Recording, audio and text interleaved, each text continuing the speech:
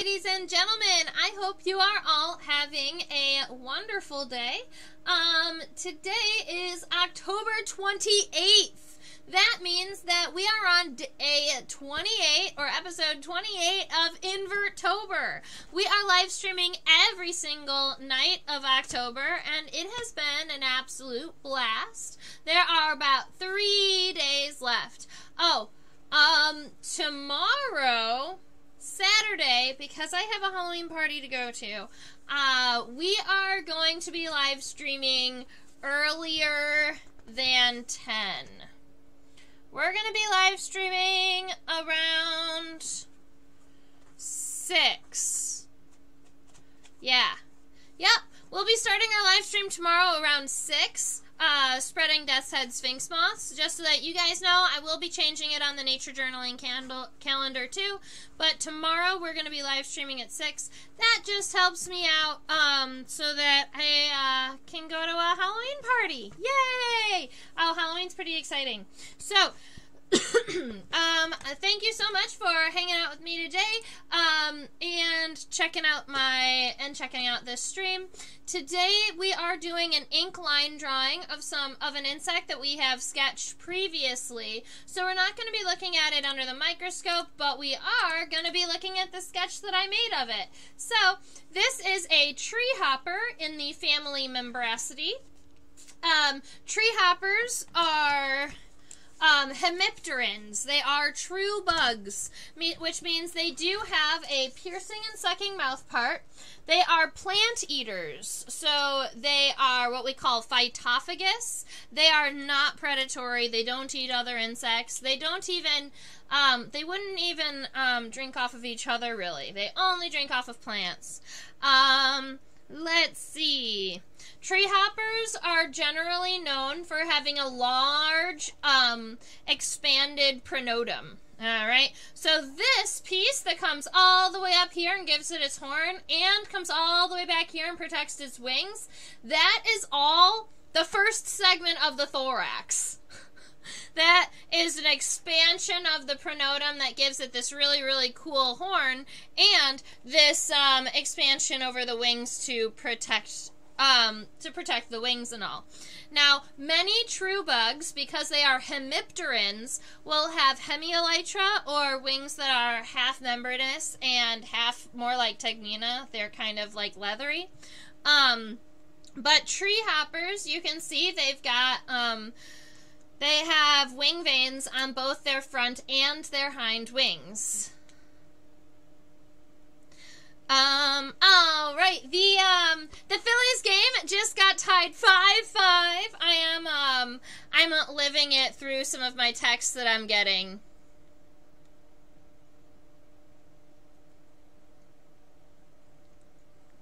So, here's my thought for today. Depending on who joins us and for how long they join us, we might just be doing this one insect, and then I might be heading back to my World Series party that is happening just around the corner. But I definitely wanted to come back here and sketch with you, because I've only missed one day this entire month, and I would hate to miss another day right here at the very, very end. So we are gonna start getting this done. It's difficult to decide where exactly I want to start on this one, because these lines are very smooth, and I almost don't want to start there. I almost want to start, we're going to start on the legs. Yeah, that's where we're going to start. We're actually going to start right here at the head, because I think that these lines are a little bit shorter. They'll help me get my pen on the paper. It won't stress me out as much. You know, sometimes we gotta start where we are feeling most comfortable. So that's the outline of our head. Our treehopper does have ocelli, so that's one of its ocelli. It has large compound eyes that are very circular, and as you know, I love to cross-hatch inside of the eye. It's gonna give it that appearance that it has all of those facets. Alright, and then we have our antenna right here. Now, the antenna on a lot of hoppers, they look more like a little hair. They don't appear segmented, although when you do zoom in, they do have multiple segments. But they're very thin, and it just kind of looks like a hair. So we're just going to put that there. Alright, we're going to go for this pronotum now.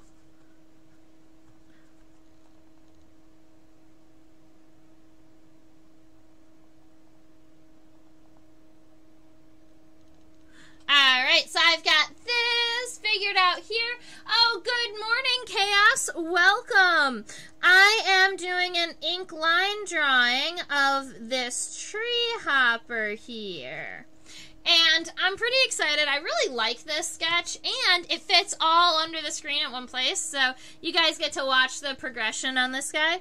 Now, treehoppers are known for having this really big, expanded pronotum that kind of becomes a horn going forward and then a protective layer for its wings going backward. Now, because this is a hopper, it is going to have the ability to jump all over the place. This is a jumping leg, even though it looks more like a walking leg. It's nice and long. It's going to have the ability to jump great distances. So we have the femur. Then we've got this guy and our tibia. Wait a minute. Okay, so I take that back. This one's not the femur. This is actually an expanded coccyx, or not expanded. That's just the coccyx right here. So that's kind of our hip bone of our treehopper. Took me a minute, because I thought this looked like a trochanter, and then I was like, hey, what's the trochanter doing in between the femur and the tibia? It's because it wasn't there. We've got coccyx, and then we have the trochanter, the femur, the tibia, and then, way down here, we have 3 tarsal segments.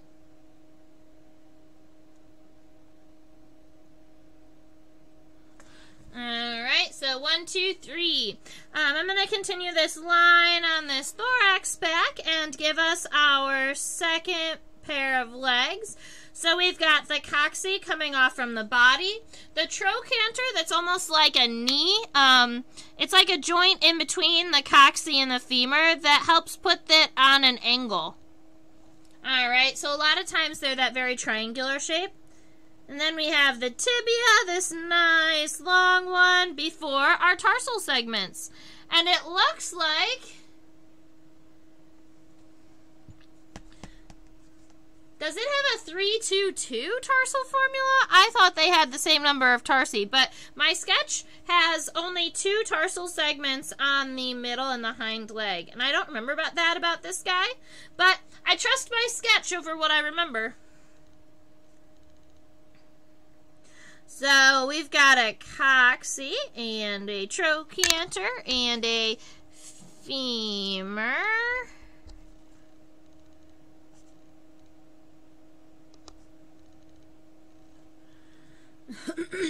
Alright, the femur, and then our tibia coming down in this direction. Now, the tibia on our treehopper, it is long. It's one of those jumping legs, but also it is covered in spines. Alright, so there are all of these, there are spines along the length of the tibia. I wouldn't call them tibial spurs, because a lot of times spurs means that the spine is at the end of the tibia. I would call them spines, not spurs. Tibial spines? Yeah, that's what I would call them. Alright, so we've got the front, we've got the middle. I want to make sure that I've got the rest of this body ending up here. Very good. Alright, so our body comes around, and you can imagine that it goes back behind the leg, and now we've got the wing that comes around. What's the use of the big pronotum? The use of the big pronotum is, there's actually 2 on this one. The The pronotum is a shield, so it's going to kind of guard the head, and it expands back to guard the wings. So that is like one really cool thing about the pronotum here.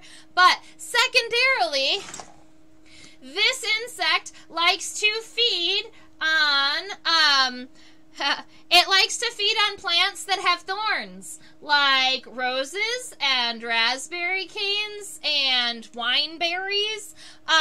It's going to be an insect that is found on plants with thorns, so the thorn is also a camouflage for it. And when they're feeding, they feed like this, so they're standing straight up on the cane. So they really do, they can look exactly like the thorn. Now, there are some tree hoppers where their thorn is kind of straight up. There are some tree hoppers where they've got like two coming off of the sides. I think I've done that one in the past. And if you look up tree hoppers from from like rainforested environments, equatorial countries. If you look up tree hoppers of equatorial countries, you'll actually find a lot of really, really cool insects, because all tree hoppers have some type of expanded pronotum, and you can say that all of them are expanded to protect them, number one, from predators, and to protect their soft wings. So that could be said for all of them, but not all of them you can say they use their pronotum also for camouflage, which is nifty. I was hoping to find, I believe I have another tree hopper that I even did an inkline drawing of that is a different one.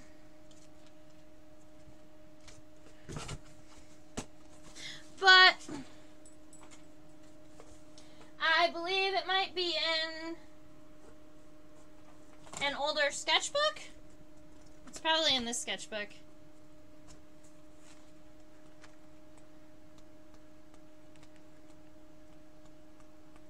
Oh, there are so many of these that would be really cool to do in lines also, in ink also.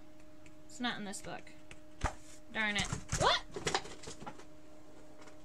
That's alright.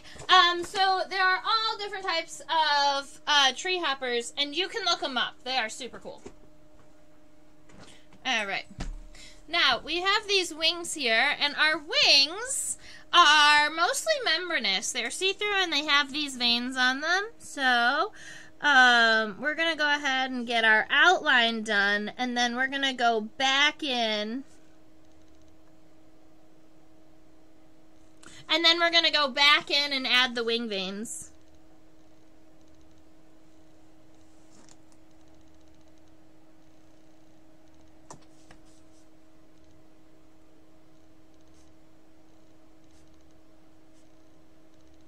And I remember taking a little bit of extra time and getting these veins right.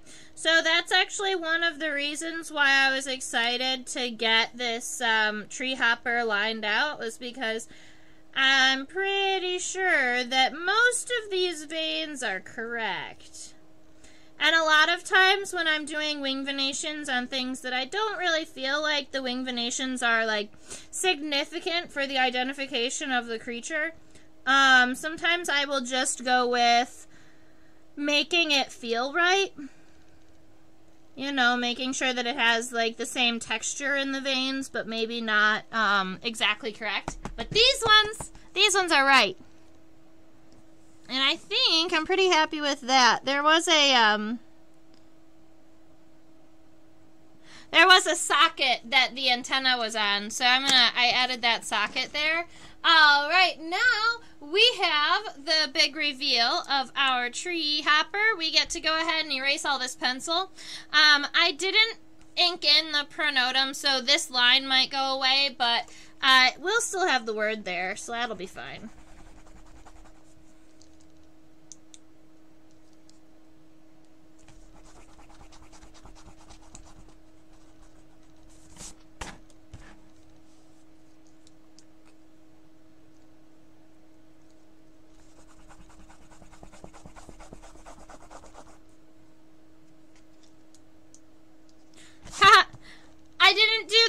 muscle segments on the hind leg. Give me a moment.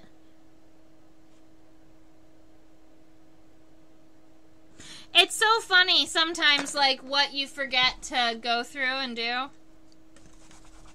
Like, you would think that would have been top priority out down there. Alright, now I'm going to go and finish some of these veins, because it looks like I didn't get all the way to the edge. Make them, smooth them out just a little bit.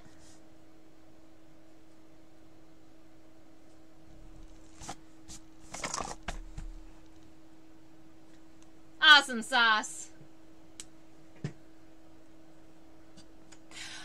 Well, both myself and my significant other were over at a Phillies party, recently, like a couple of moments ago, and I left him there to come here and live stream.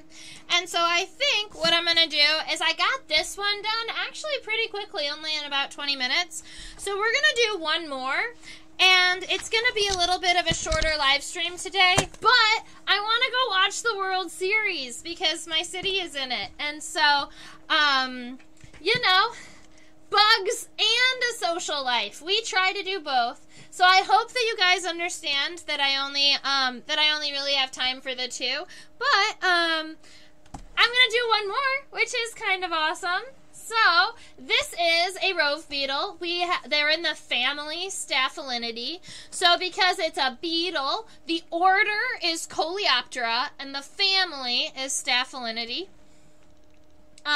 These antennae are clubbed antennae. So, you can see there's a point here, and then it looks like they're 1, 2, 3, 4. They have a 5-segmented club. This is a rove beetle, so the elytra are actually pretty short, and then you can see all of the abdominal segments, right? So rove beetles are known for having almost backpack-like elytra, and then their wings underneath are actually full length, except that they're folded up really tight underneath these elytra. So rove beetles can fly, even though when you're looking at them, they doesn't even look like they have wings. But their wings are just very, very nicely secured. You're right, I might hear the city roar. I might hear the city roar. Chaos wants to know if baseball's that fun. You know, there is not a lot of ball movement in baseball, but there is a good amount of strategy. And generally, I don't pay a whole lot of attention to baseball, but the World Series is kind of a big deal. And I like to celebrate it with my significant other, even if I didn't grow up in the Philadelphia region.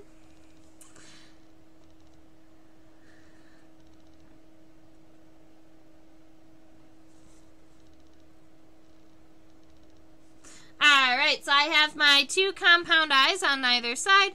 I'm going to give our clubbed antenna here. Our first segment of the antenna, that's our scape.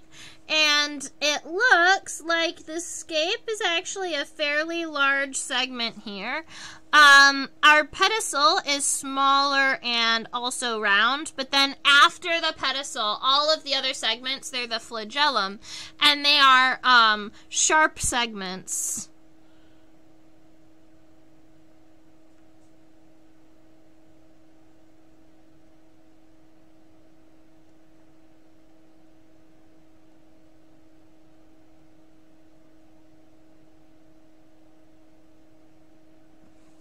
Alright, so we've got that first one taken care of. You can see what I mean by sharp. They have they're angulate, and you can see them kind of poking out individually, whereas the first 2 segments are rounded.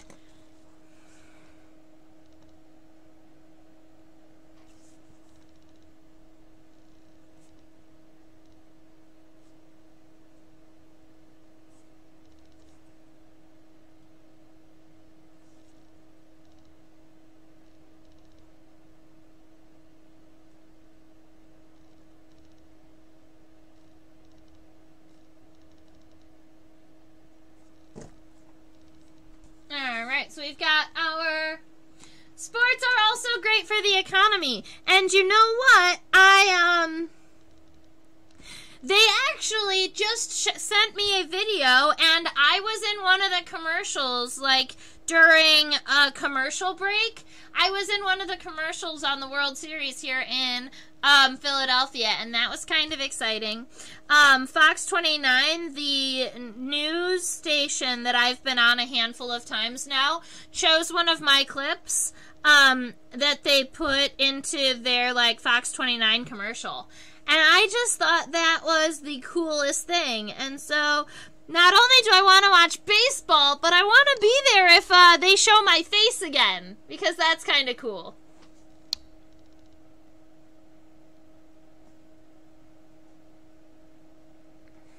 Alright, so our rove beetle has 2 mandibles. He has chewing mouth parts, and they were kind of overlapping each other. And so when I sketched mine, instead of opening them back up, because I wasn't exactly sure how they would sit if they were open, so I sketched them the exact same way that the rove beetle had them sitting, which was just with them crossed like that.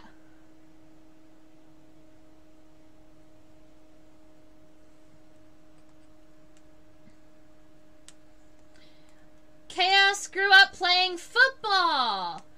Oh, congratulations, your club won today. I mean, that, I know, soccer or football is a huge sport over in, over where you guys are, over in Europe. I don't watch as much soccer as I watch some other sports. Football? Playing is always more fun than watching, true. I actually played a good amount of baseball with, like, the kids next door growing up. But my sport, I actually played basketball in high school. So basketball was more my sport for playing. But, alright, we've got this pronotum. This pronotum is cool because it has these not humeral edges. It has these edges on the front of the pronotum that kind of point forward. That's a unique shape for our pronotum. Now, I do have a memory of this rove beetle being kind of hairy or kind of fluffy, and I do have a series of hairs around the edges of my pronotum, but I don't really want, I've been thinking about it, and I don't know if I really want to add those hairs with my pen, because I would want to do them with a thinner line than this pen is going to give me. And I am waiting on an order of pens that are going to help me out with that. But these ones along the edge of the tibia, I do believe these ones are a little bit thicker. So I can come in and add some of those ones I'd be happy with. But these ones that are going to be crossing this line, I'm going to wait on those. Alright, so we've got the front half of our friend here. We're going to be moving on to the middle legs and these elytra. This right here is the humeral angle. This angle on the front of the elytra.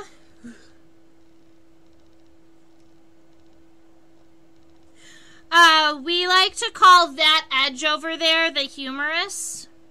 So you can describe it, if you wanted to describe the upper portions of the elytra, you could say the humerus.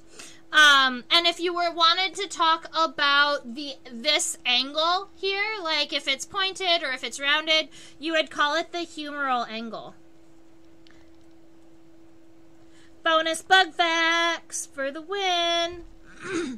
Alright, so elytra, right here in the middle, that big triangle, that is our scutellum.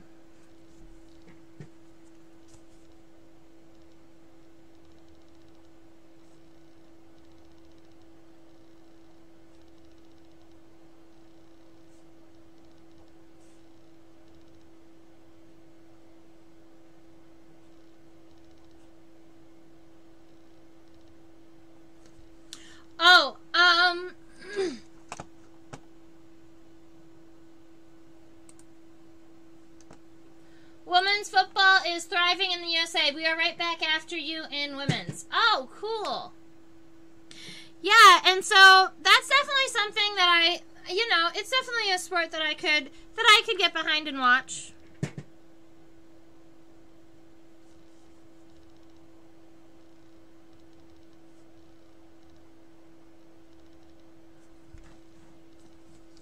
Alright, let's see. I didn't count. 1, 2, 3, 4, 5. 1, 2, 3, 4, 5. 1, 2, 3. So it looks like our rove beetle has a 5, 5, 5 tarsal formula.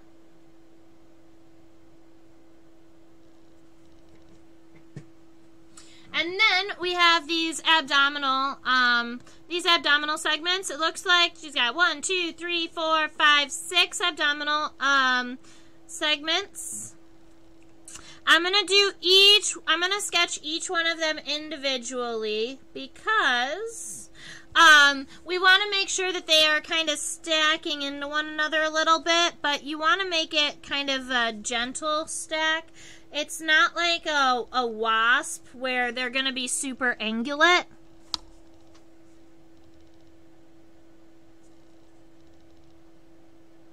But the abdomen does get kind of smaller and smaller. There we go.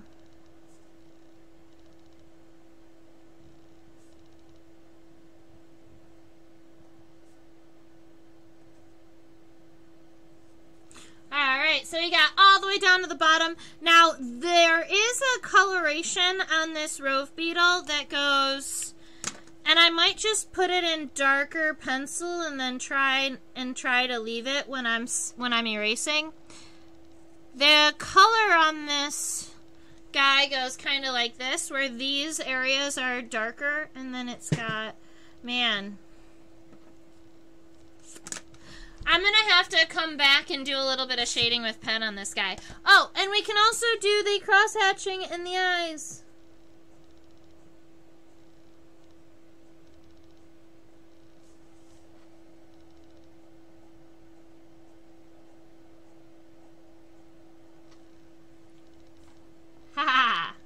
When you just do one, he looks like a pirate.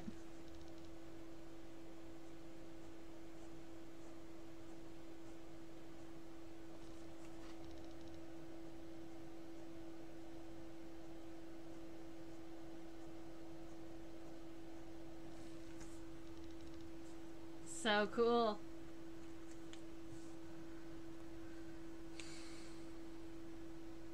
I was a pitcher in softball, #1 singles on our high school tennis team. I got to tackle my algebra teacher in flag football. Oh, that's great. All 3 teams. So, Nancy, you played in softball, in algebra, or in softball, in tennis, and in flag football. That's fun. Alright, I'm going to go in here and erase our pencil lines. I was a goalie in football back when I was in school. Also played volleyball. Very cool. Yeah, the only sport I played, the only real sport I played in high school was basketball. But I was in the marching band. Oh, hey, I forgot this little line here. So sometimes you realize lines you need after you erase the pencil. Right here, in between the compound eye and the rest, there was a little line there that I needed. I think the antennae look a lot better in pen. They were a little bit confused, I think, in the pencil. And I'm still trying to figure out what I'm going to do about all of this really cool pencil in the body, because I'm going to get these, because I got this fray on this tibia. I'm going to get this tibia.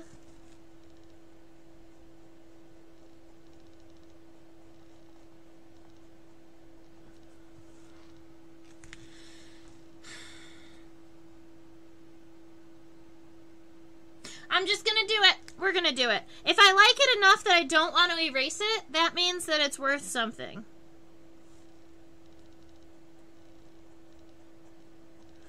And it's this series of hairs that goes all the way around the edge of the pronotum.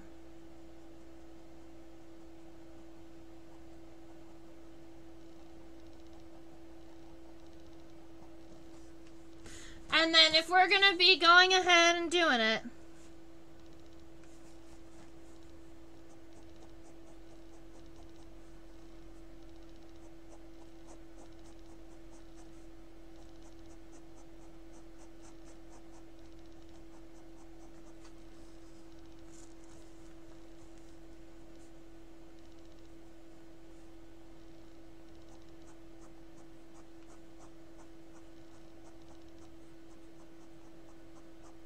because on these, on the elytra, there were also these kind of lighter spots on either side, and there was some shading in here to show that, but I hadn't gotten into it in pen, and I think that this is going to make it look better.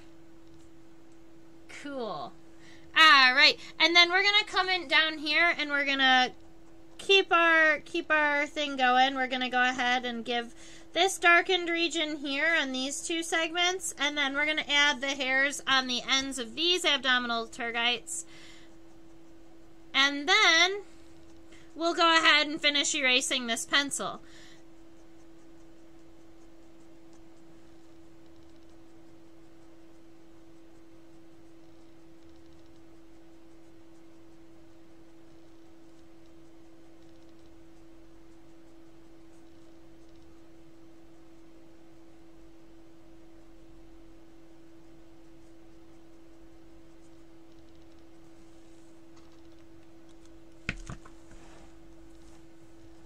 That's way better. That makes me a lot happier.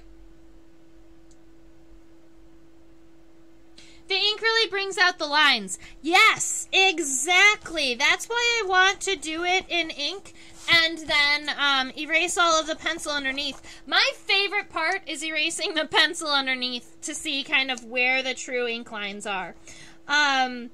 This has been a whole lot of fun kind of finishing these. Let's see. And when I then transfer this image over into a computer, I'll be able to use these really crisp lines easier and turn them digital than it is to turn the pencil lines digital. They are a little bit like fuzzier, and so the image doesn't come out as crisp. But if you have solid lines like this when you do with pen, when you digitalize it, the lines become very, very crisp.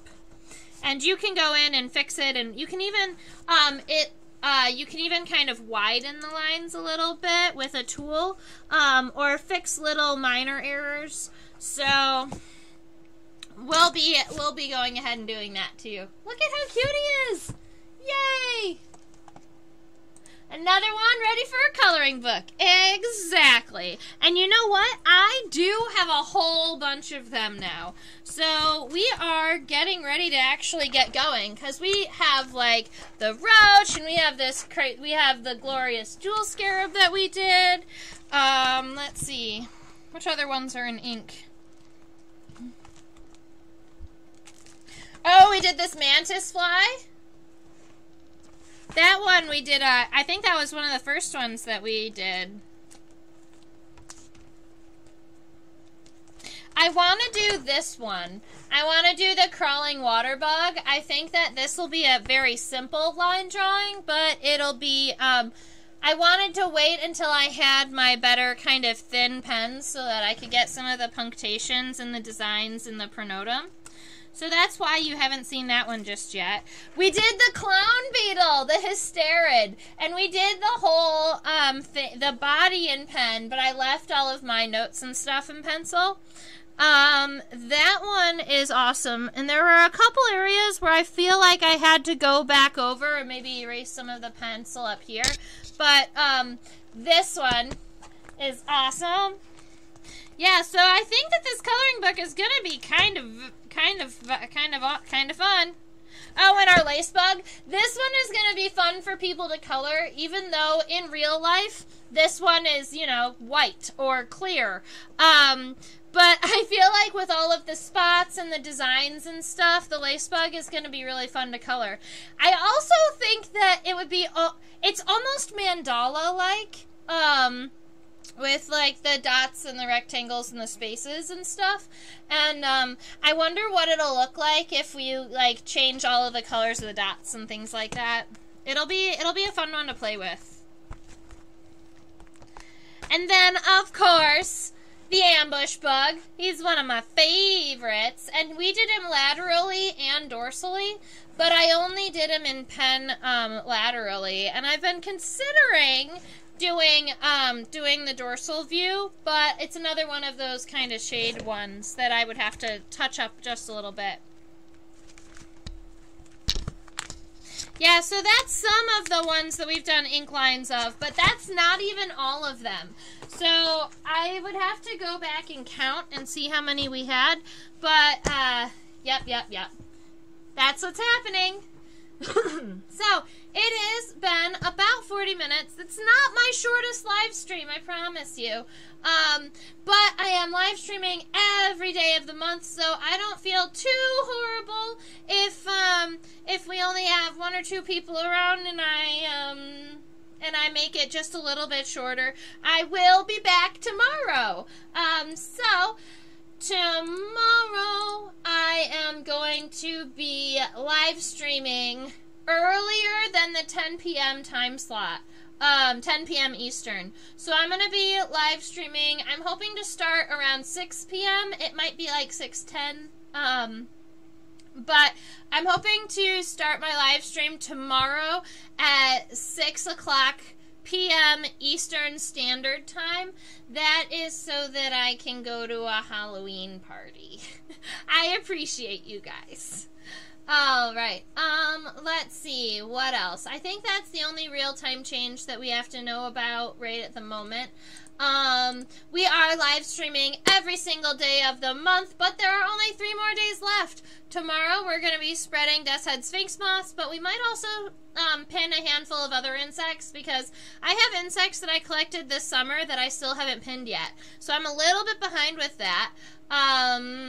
So we might do some of my own insects too. We'll see.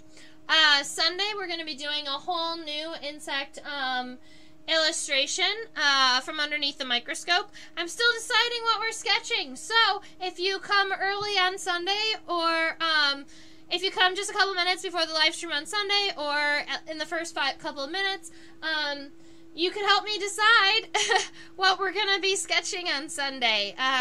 My collection is open and available to sketch whatever we like. And a lot of times, if I don't have what people would like to sketch, I can find it by the next week. Like this week, we sketched, this Thursday, we sketched a stone centipede because people had kept asking for it. Halloween is a fun holiday. Exactly. You could have played as libero in volleyball, Nancy. Oh. Cool. I didn't know that. Yeah, you're right. The hairs were definitely needed, and that's why I was going back and forth about adding them, but you know what? I think I made the right choice doing them, and the shading on the elytra. Although there's a part of here. So I did the lines in this direction, and then when I was doing it in pencil, I did the other lines in this direction, so they were symmetrical. When I did it in pen, I thought that it might look better if all the lines were going in the same direction, and now I regret it. I wish that I had done the lines opposite of one another, rather than all being the same, kind of symmetrically. But now I know that for the future, so the next time I won't do that. And those lines will be easy enough to fix on the, those lines will actually be really easy to fix digitally if I wanted to do that.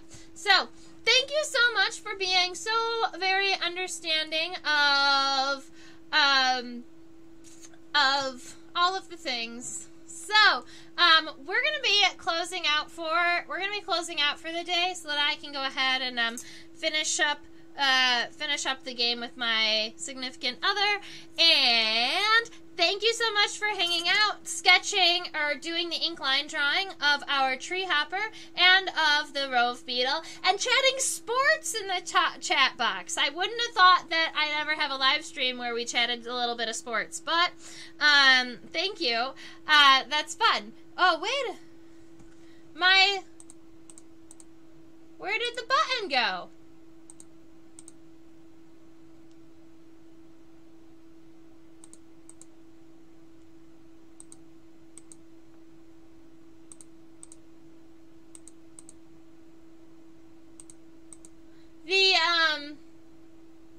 My logo is gone. Weird. Alright, well, keep in mind that I do OutSchool, and I teach students ages 5 to 8, 9 to 12. I have students from all over the world. If you know an individual who really loves bugs and wants to learn about a new insect every single day of the week, or every single week, they can hang out with me. We do illustration, so I walk kids through every single step of sketching an insect, or we do weekly insect studies where we do more an overview of life histories and how they interact with others and where they live and what they eat and those types of things. Please subscribe to my channel. All right. If you haven't already, there's also a little bell notification that if you click it, you'll be notified when I go live, especially when I decide to, change up the time and be spontaneous a little bit. You'll get a notification. Right about there is my PayPal link. And this was a short one, so I understand yes or no, but I always like to offer it. Feel free to drop me a couple of dollars if you really enjoyed today's class. If you think you're gonna take any of the knowledge you learned to somewhere else, all of those things, just keep me in mind. I super appreciate it. Let's see. And if you're looking for me on social media and you can't find me, that might be because you're looking for @Insectopia and not @Insectopia 2015. You need to make sure you put in those numbers right there so that you can find me. Alright, have a wonderful day, Chaos. Have a great night, Nancy. I hope you both, I hope to see you around again. And, have a great day. Stay buggy.